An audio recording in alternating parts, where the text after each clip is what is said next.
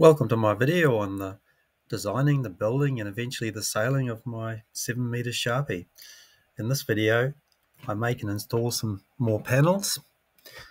I check the outboard setup requirements, and I bush some of the horizontal holes in the transom while I can do them before the cockpit sole goes in. And I run out of fiberglass again. I've just been down on the yacht to check that this panel will match the as-built boat, and it does. So what I do next is go to surface flattening, unroll developable surface, and there it is there.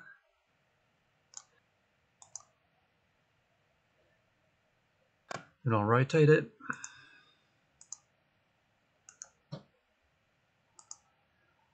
Near to that point there.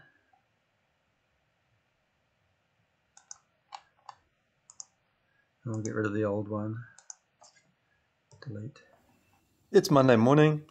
One of the jobs I did in the weekend was prepare this little bulkhead for the main sheet attachment, which is a bit unusual on this boat compared to most because it's going to have two blocks in this area coming up above the cockpit here, cockpit sole, one for each side of the sail, and they've got to be separated, of course, because the jammers on them will otherwise they'll interfere. And I've got this U-shaped bracket that I'll get cut in stainless steel for attaching the main sheet lower block to. And I've got these extra holes here because I'm going to go for the minimum purchase because there's two sails and I'm second guessing, trying to guess how much load there'll be on them. It's easy to see what you use for a normal boat, but for this one it's a bit different. So you're not exactly halving the load by having two main sheets to a 2-ply sail, but I don't want to have too many running lines as well. So in case I blow it and the purchase is not enough, I can run an extra block down here and add to the purchases. So today I'll be glassing, trying to get both sides done if I use the fast hardener, and there'll be a cleat glued to the back side, and once again it'll have bushes in like this. So there'll be 4 bolts going through this mini bulkhead. Why do I consider a grinder an essential part of doing any fiberglassing job? Because I do this every time before I start cutting.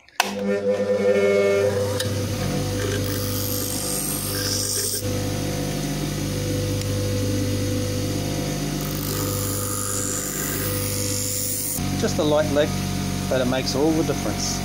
The other thing I got done on the weekend was glassing on this corner,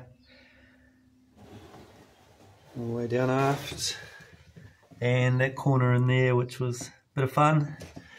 And of course the inside is done as well already. So we're getting there. I'm just having to work out the details before I make up the sole for the cockpit and get that glued in. Those bolts there, they go through wood, and what I'm thinking is for peace of mind, of strength, compressive strength, I'm going to have to bush those as well, I think, which is not going to be easy because they're horizontal. So I'm not sure exactly what I'll do with that. I may do what I used to do with chop fast in engineering, like on a stern tube on a ship or something, make up a bit of a reservoir that I can pressurize and have an escape hole out the other side to fill the holes with thickened resin. These ones will be easier. I think I'll just tape them off after I've drilled the holes bigger and have some filler holes on the top here.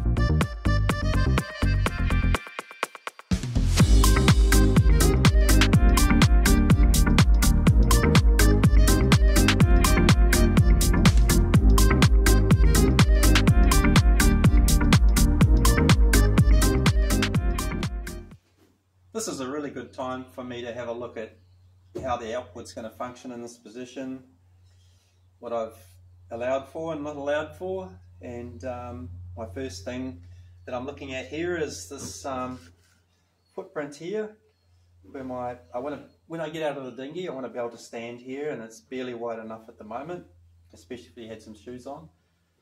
So I can probably trim down the side here a bit. I also want to be able to put bolts through here, so I need to drill holes there and bush those holes like I'm going to do here.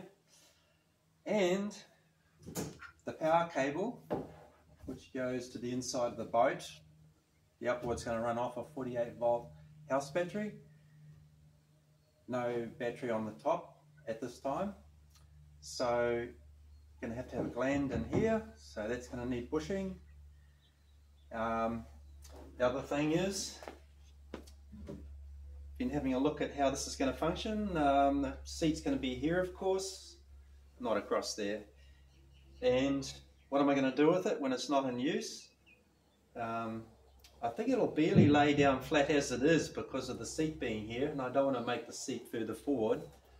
So how I think it'll function is it'll possibly rest on there, and I think that's alright. Just have to lift it up a little bit to use it. It's not all the way down, of course. And when it's not in use, it'll be quite straightforward. I think it'll just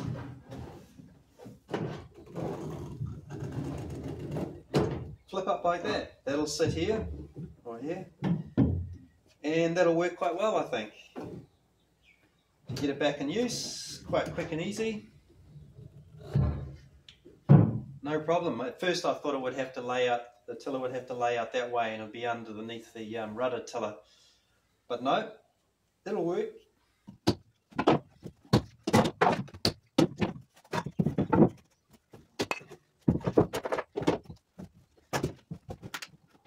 Okay, well, the starboard side is glued on.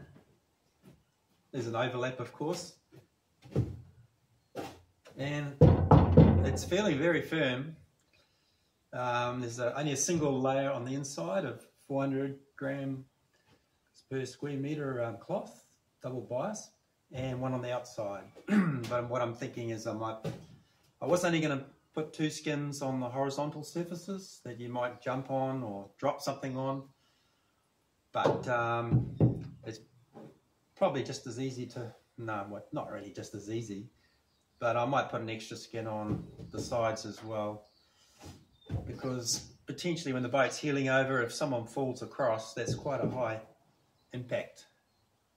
And so I'll get a better idea when these horizontal panels are on, because that'll stiffen everything up incredibly again. I'll definitely be putting a second skin underneath here. The corners are going to have to do a bit differently than I would do with Polonia. When I round up this corner, what I'm thinking I'll do, because if you go anywhere near this foam with a sandpaper, it rips it out a bit. It's hard to get a nice clean radius with it. It's a high impact area. On every boat I've had, the corners always suffer. And so what I'm thinking is I'll chamfer it 45 degrees, and then I'll put filler in the corner, and maybe a fairly hard kind of filler, even glue filler. Radius that, which will be so much easier to get it nice, and it'll be so much better impact resistant, and it may even mean I don't have to put 2 layers of cloth around that corner. So that's what I'm thinking at this time. So I'm looking forward to knocking off these corners, and I've nearly run out of glass again, so I'm trying to order some more double bias for the rest of the boat, and trying to second guess how much I'll need. Probably a minimum of another 50 meters, half a roll, which is much easier to cure as well. So that's where I'm up to. This panel in here is nearly done. I'm just gluing on the wooden backing bit on that, and so towards the end of the day I might be able to tack that in and maybe even cove it I've got to do those holes. So we're getting there.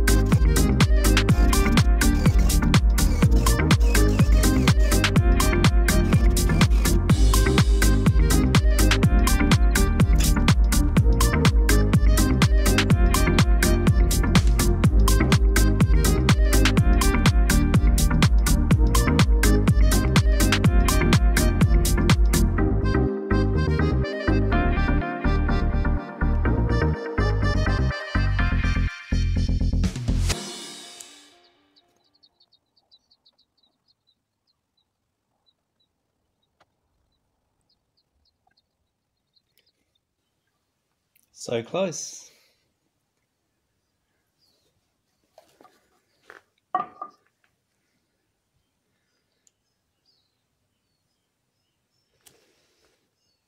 It rose up those small vent holes, which is really good. And the bottom holes went a lot better than I thought they would. As I showed, it's popping out the other side, coming through the vent hole.